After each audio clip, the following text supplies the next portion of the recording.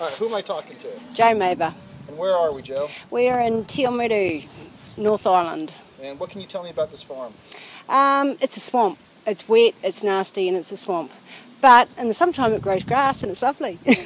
And how long have you been here for? This is a family farm and we've owned it for the last 20 years. And what have you changed this season? I changed from using an awful lot of antibiotics with my calves that go down with crypto. We get it every year because of the area. And this year I did BioBrew and I'm exceptionally happy with the outcome.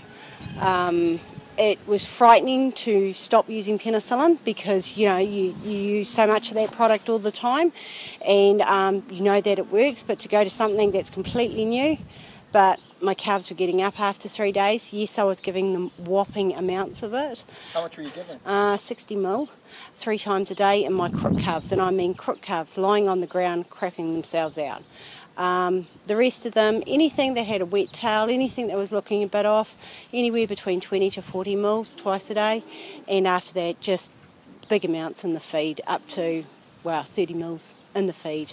And I feed 20 calves in a pen, and that's five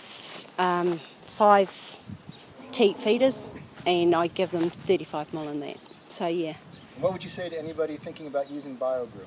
Give it a go. You've got nothing to lose and everything to gain. Thank you very much. Thanks.